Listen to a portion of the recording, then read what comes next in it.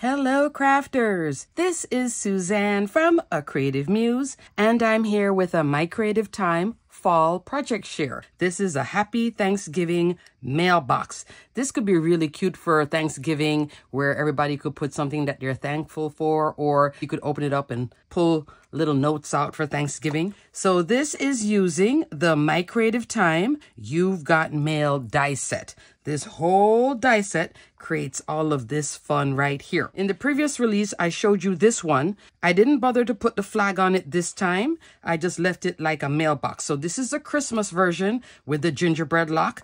This is the Thanksgiving version with a pumpkin lock. I love how you can customize your locks. With the set, you'll get a standard lock, but the customized locks and then these sentiments and this die set to cut that postcard comes from this set, which is the You've Got Mail add-on stamp and die set. So here is the dies that I use for the labels on both versions. And also these can be postcards that can fit in here. So I have some of them in here.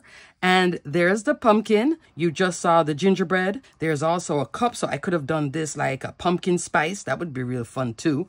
And a heart. So that's great for Valentine's. On the back, these stamps, though, are more holiday themed. Hopefully, Emma will come out with more stamps to go along with this set for all the other seasons as well. So where did I get the Happy Thanksgiving? I'll show you.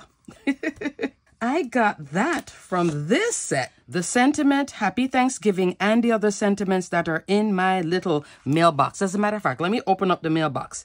So you slide the lock off. You flip the top up. Now, the construction of the mailbox dies. There is a video on the My Creative Time YouTube channel where you can watch this being put together step by step. So Emma breaks it down of how to put it together. Essentially, this is the front of the mailbox. That's the back. But you want to assemble all these pieces, including the top, before you seal everything up. Just keep that in mind. And here, that's that little lock. The little latch for the lock to go through. So now the sentiments come from the belly band here. So we have Happy Thanksgiving here, photopolymer stamps. I also use from this same set, Made Just For You, that's down here, Baked With Love, and Thankful For You, all in this set. There's even a Valentine's, there's a Halloween, and there's a Christmas. So there's a lot of great sentiments in here to add on to this too as well. So I have these in there, cute little notes. This would be cute at like the kids' table for Thanksgiving, even the adults too. So now the paper pad I used, and see, watch.